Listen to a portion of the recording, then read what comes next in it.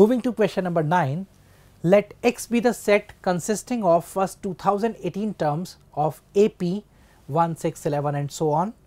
Y be the set consisting of first 2018 terms of another AP 9, 16, 23 and so on. Then the number of elements in the set X union Y is. So, two APs are given.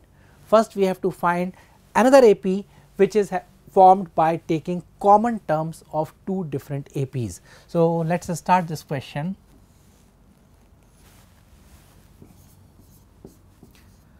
First AP is 1, 6, 11 and so on. We have to go till 2018th term. So, let us take it on rough that what is the 2018th term. This would be 1 plus 2017 into 5 as the common difference. So, this gives us 10086. Next AP, that is 9, 16, 23 and so on. Let us talk about its 2018th term. This would be 9 plus 2017 multiplied with 7, as the common difference this time is 7. So, this comes 141. This gives me 119 plus 9, that is 128. So, 14128 as the 2018th term, right. Now, the first common term we observe here will be 16, as the next term to this one will be 16, then 21 and so on. So, the first common term we are getting common terms as 16. Next would be the common difference of first AP is 5, that of second is 7. So, the common difference of this obtained AP will be LCM of these two numbers 5 and 7, which is 35. So, then the next term comes out 51, then 86 and so on. We have to find the last common term so that we can think about the number of terms which are common. The lesser of the two is 10086. So, we can start like, let us say nth term of this AP.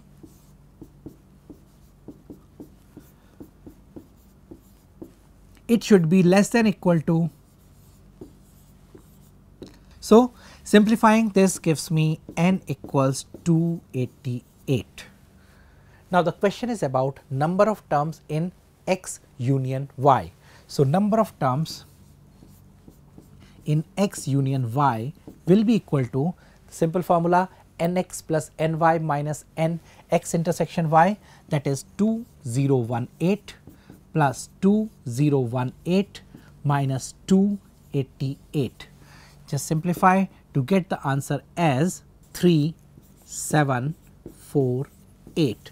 So, these are the number of terms which are common to it. Let us move to the next question. Okay, taking up question number 10.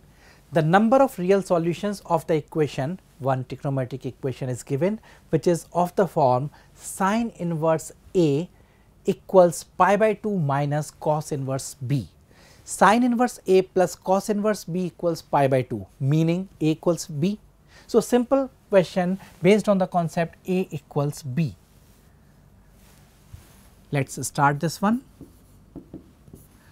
We have to equate x to the power I plus 1, where I is from 1 to infinity, minus x summation I equals 1 to infinity x by 2 to the power I. This is equal to the term after cos inverse, which is summation over minus x by 2 to the power I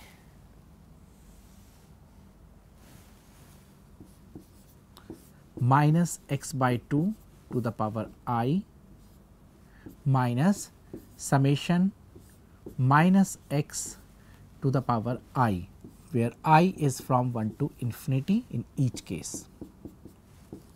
So, simple infinite GPs are given, we have to find the sum of the infinite GPs.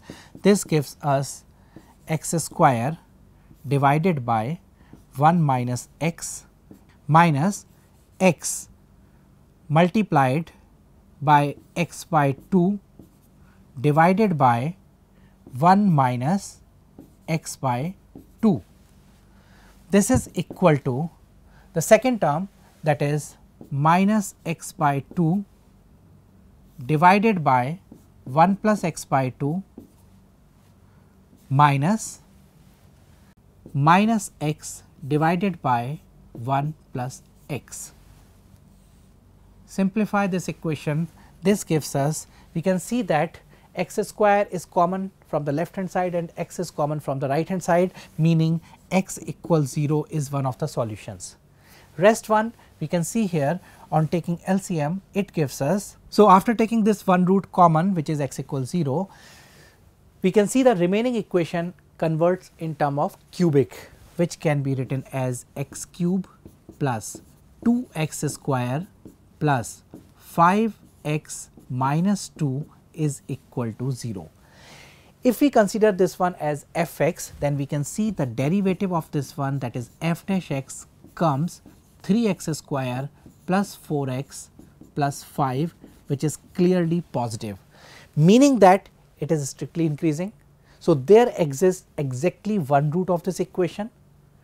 Now, we can see that f0 is minus 2, while f of half, on substituting x equals half, we can see this is 5 by 2 plus something minus 2, meaning it is positive. So, one root lies in the interval 0 to half, other root is x equals 0. So, there exists two real roots of this one. Looking at the question part, which says the number of real solutions of the equation lying in the interval minus half to half is. So, correct answer is 2. So, this is clear. Now, move to the next one, that is question number 11.